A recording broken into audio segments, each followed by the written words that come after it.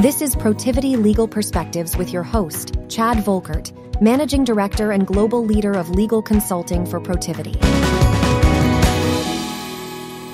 Jamy Sullivan is the Executive Director of the legal practice at Robert Half, a premier talent solutions firm and the parent company of Protiviti, a global consulting firm. An author and speaker on legal employment and law practice management topics, Jamy began her career with Robert Half in 2002 as an account executive in our Columbus, Ohio office. Over the years, she had held various management positions within the company and received recognition for serving on project committees, mentoring internal employees, and her leadership performance. Prior to her employment with Robert Half, Jamy worked as a law clerk at an Ohio law firm and for the Ohio State Legislature. She holds a bachelor's degree in communication from the Ohio State University and a Juris Doctor from Capital University Law School, both in Columbus, Ohio. Jamy, it is fantastic to have you on our podcast today. I appreciated the opportunity to join your podcast with Robert Half and Legal Talk Network, and I know I promised you that I would reciprocate that favor and bring you onto our show to hear about your expertise and what's happening in the market. So welcome to the program today, Jamy. Well, thank you for having me, Chad. It has been too long, so I'm really glad to be back together in a podcast format with you. That's awesome. Well, let's jump right into it. Maybe share a little bit about your amazing career journey, what attracted you to the legal profession, and give our listeners some of that background. For sure. Well, I love to tell the story of actually how the passion first started for legal. I was actually in elementary school, if you believe it or not, and it was a play that was conducted in a courtroom with an actual judge overseeing the courtroom drama, if you will. And that kind of just began the whole love of like, wow, what is this? What does this mean? It was Goldilocks and the Three Little Bears. I was the prosecutor that was on that play, if you will. And truly, it just kind of evolved from there. Once I got into middle school and then into high school, I was able to join debate and speech and kind of start to marry that love and that passion. And once I got into college, then I was also start to do more of the volunteering piece of it. And an organization that's really near and dear to my heart is CASA, Court-Appointed Special Advocates. So being a voice for children. And when that all came together, it was truly then the passion of being a legal representative for an individual, helping an individual. And that's why I still decided to proceed on to law school. But lo and behold, at the end of law school, I decided to go the non-traditional route and became a legal recruiter at Robert Half. And over my 22 years, I've had a really exciting opportunity across the country of the US as well as North America, and now in the executive director role the last almost 8 years. So it's really come full circle in how I've been able to apply my law degree, but still be a part of the legal profession. Well, that's fantastic. It's a little Judge Judy, background there, or Perry Mason. So it's amazing. I always find how people, really move into new and exciting careers. And to your point, I know you're passionate about your community involvement and charities. It's Breast Cancer Awareness Month. So as you can see, I'm in my pink in honor of my mom, and I've got my cufflinks on, if everybody can see that as well. And I've really respected your community involvement and the lives you've changed, both professionally within Robert Half and the legal community at large, as well as in your local communities. Maybe talk to us a little bit about how the legal profession has evolved during your extensive career. Well, you and I could both really easily discuss this topic because we have both seen the evolution of the legal profession. And something that I would just say in general, the last, let's call it 4 to 5 years, we've seen really tremendous strides from a legal department standpoint and how they become more a part of the organization and more of a business unit. And then we start to think about legal professionals and their skill level and how it's evolved to have more of a business acumen. And if I even go back further, before I got into the law aspect and even thinking about my journey, all the way back to the 1970s through 2010, law school enrollment continued to climb year after year. And so we got to about 2010, and there is a spell of about 7 years that enrollment was declining. Thus, we weren't pumping out new graduates and new lawyers. So the profession started to take a little bit of a turn in that time span. And now here we are, it started to uptick again the last few years. So that's been an interesting evolution of those interested in joining the profession and what those cycles have looked like over the last, decade, if you will. We've also seen what used to be a less flexible environment, if you will, maybe a little more scrutinized on the time in the office or even overtime expectations. And there's really been that evolution of leadership focused in on how can they help their staff find a better balance, avoid burnout, and really offer flexibility. And that's one of the changes I think is pretty exciting about how we've been able to evolve in the legal field, and especially in the clients that we're interacting with at Robert Half. It's been a nice change of pace, if you will. One other thing I would add is the legal operations role. That's very different than what we had seen back in the day. And it's a new function, if you will, that we've started to see both with law firms, but more so in the corporate legal departments. And that role has been put into place to really help with the complexity of legal work, how to control costs, and then also with the increasing importance of technology, how do we marry that all together in the legal profession, but yet allow lawyers to focus on substantive work, do what they're best at, but still allow a legal ops person to really manage that overall and improve the overall efficiencies and the effectiveness of the legal department. And 20 years ago, we weren't thinking about it that way. We weren't thinking about who's responsible for budget management and making sure that we're looking at new technologies and how do we improve our processes. So it's another exciting aspect of the legal profession and how it's evolved. And I think we're just on the cusp of that role, and we'll continue to see some evolution there as well.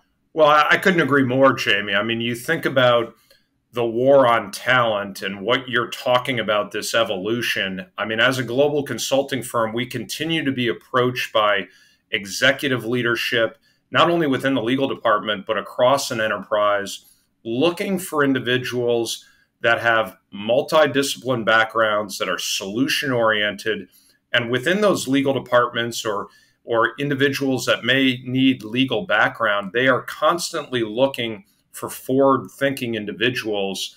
And this legal operations role, I think you're spot on about that, right, is going to continue to evolve and take on more importance or different levels of responsibility based on the organization. Now, you did mention technology, and though you've talked about a number of interesting points, given the acceleration of tech and recent market disruptions, how have these sort of uncontrollable forces continued to impact the state of leadership and the war on talent, whether it's legal or, even beyond? For sure. One of the things that I would say with way the market has been in responding to those disruptions, legal leadership has really become more of an advisor, a counselor, if you will, to the board, to the CEO. And we used to say, everyone wanted to avoid the legal department because they were the office of no.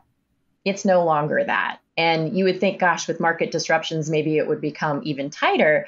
Well, no, it's really an integrated piece now. Like I had mentioned earlier, seeing the legal department as part of a business unit to the company and really a strategic partner that is coming in and fostering relationships with various stakeholders across the organization and truly understanding what is the organization's business goals and how can, from a legal perspective, they help support that, giving tailored advice, spilling over their knowledge that they have, but just looked at, again, as a business partner.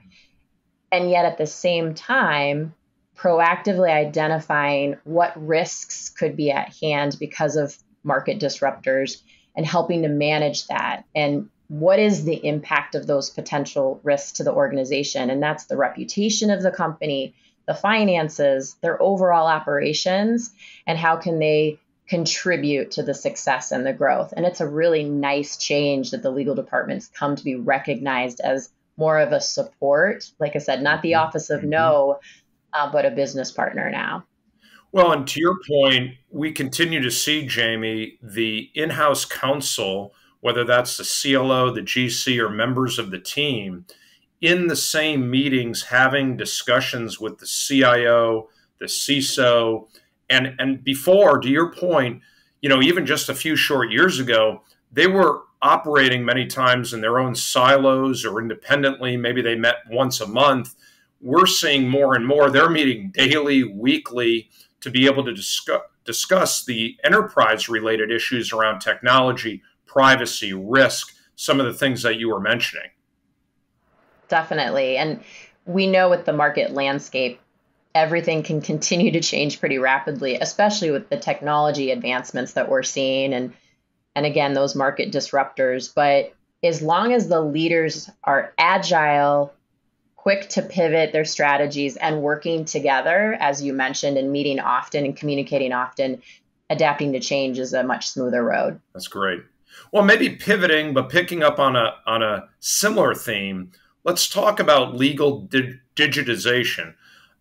Legal departments need to mentally shift away from sort of those traditional duties, some of the things you've talked about, and focus on a different type of delivery and approach. Can you tell me a little bit about how legal professionals today are fostering digital skills or increasing that area of competency for themselves?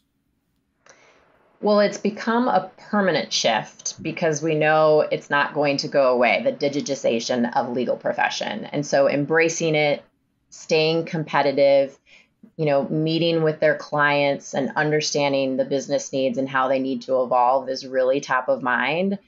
And not only looking at tech savvy individuals to bring into your organization, but consistently investing in technology, researching technology, and also how you implement technology is extremely important in this process. We think back to scanning documents, some of the basic stuff, right? Creating e-signatures and the cloud-based storage. I mean, these are all ways that firms and companies are leveraging technology to automate and also optimize. And once somebody can kind of start to wrap their brain around that, I think that that's how individuals that we've at least started to partner with in this space continue to leverage how can they increase productivity, enhance the client service, improve work-life balance for their teams by continuing to move forward with the digitization of the legal field.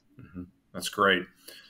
When you think about that transformation that you're touching on, we've got a lot of things going on, as we know, AI, ChatGPT. We could spend another hour together, you and I, talking about that.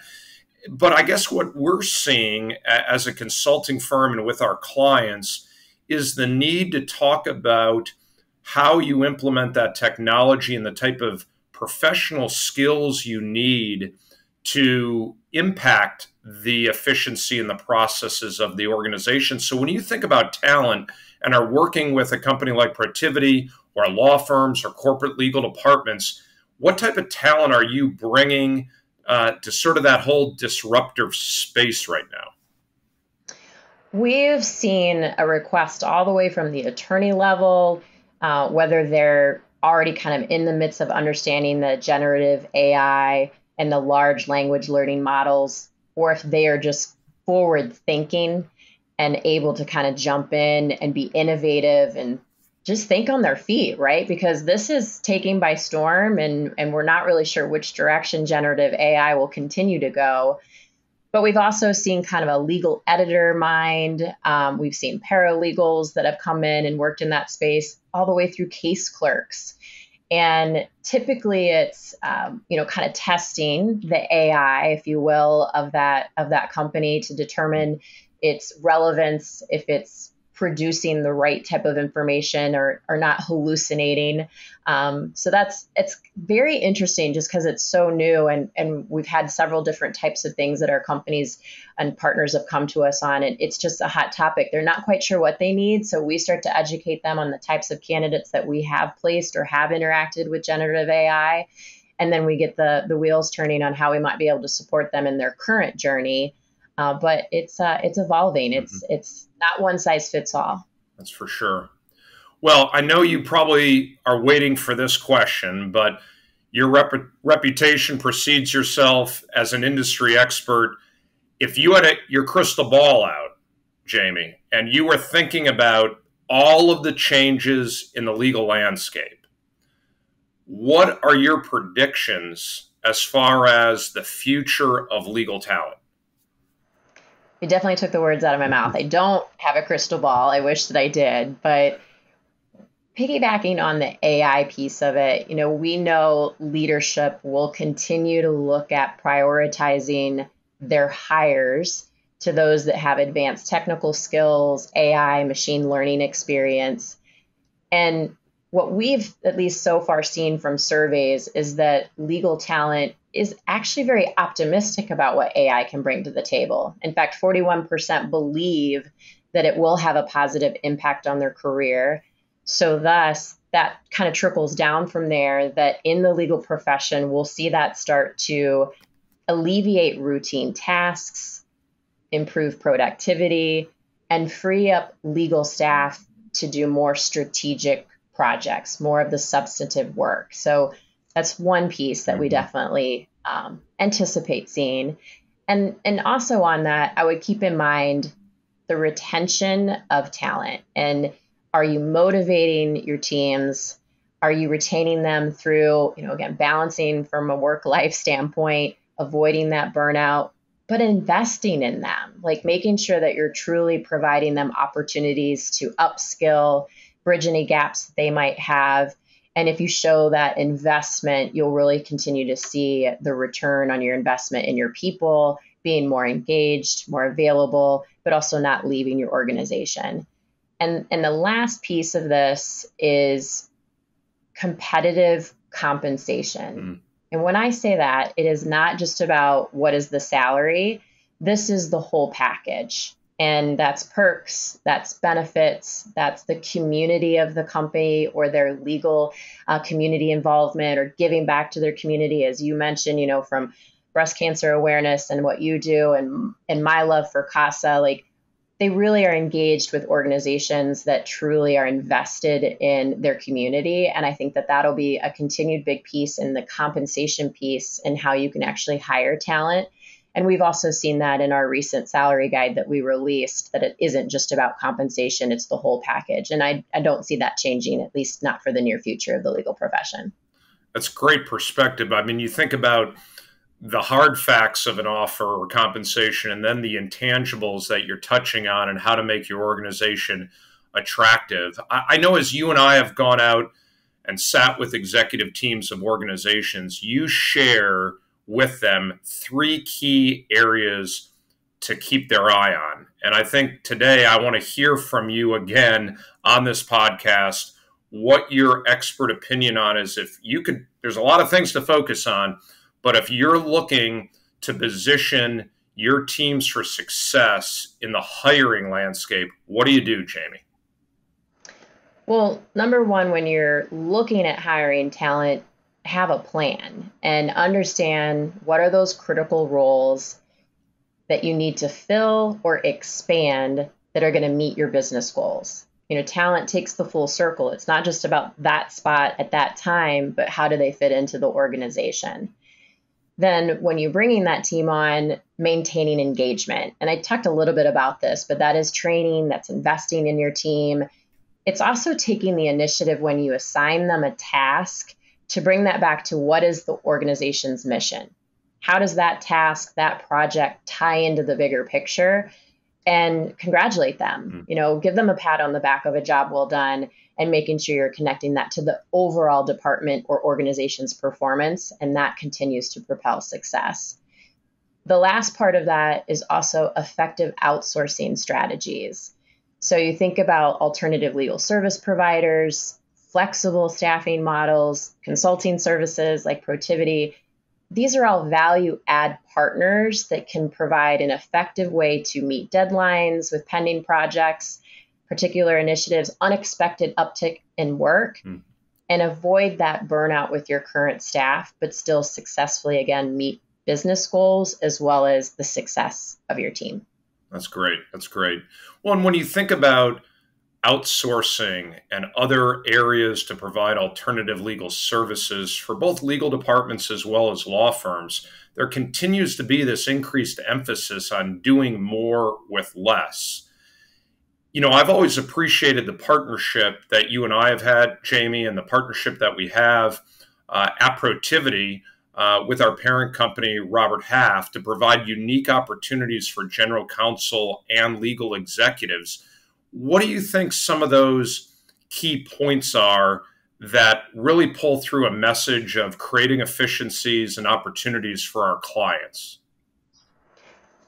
A trusted advisor, a business partner that can scale a solution for that client's situation, really listening to them, pulling upon experience, the benefits of both consulting and specialized legal talent to help that organization reach business goals. And I've seen that allow general counsels and legal executives have another integrated partner at the table that's kind of rubbing the elbows to get the job done by partnering with Protiviti. And I think that gives business owners and legal professionals peace of mind when they have that kind of partnership, especially on a critical matter that they're facing. That's awesome. Well, it's hard to believe, but we're out of time, Jamy. It's been a fascinating conversation and long overdue. I want to thank you for your time today. I know how busy you are, and I certainly look forward to having you back in the near future to have another update on legal talent. And maybe we need to create our own podcast to highlight some of the great community service that many of our folks and our clients are doing around the country. That would be a lot of fun as well. I couldn't agree more, Chad, and thank you so much for having me. It's great to be with you. That's great. And for our listeners interested in hearing more from Jamy Sullivan and legal talent, you can visit her at roberthalf.com, or you can also find her podcasts on the Legal Talk Network. If you'd like to learn more about Protiviti and our Legal Perspectives podcast, please visit protiviti.com and Protiviti Insights and click on the Legal Podcast series. Jamy, thanks so much. It's been a fascinating conversation, and I really appreciate, as always, your expertise and advice. I know you're busy, and I know time is precious, but I look forward to having you back for another conversation in not the too distant future in and around legal talent and all things as it pertains to the legal industry. And we could also have some fun. Maybe we need a podcast to highlight our clients and what our consultants and employees are doing at a community level to inspire them and to lead community interaction. That would be a lot of fun as well. Indeed it would. I definitely would look forward to that. But thanks for the time today, Chad. It's been great to be with you. Thanks so much, Jamy, for joining us today. And we look forward to our next podcast. Thank you for listening today. To learn more about Protiviti, visit us at protiviti.com.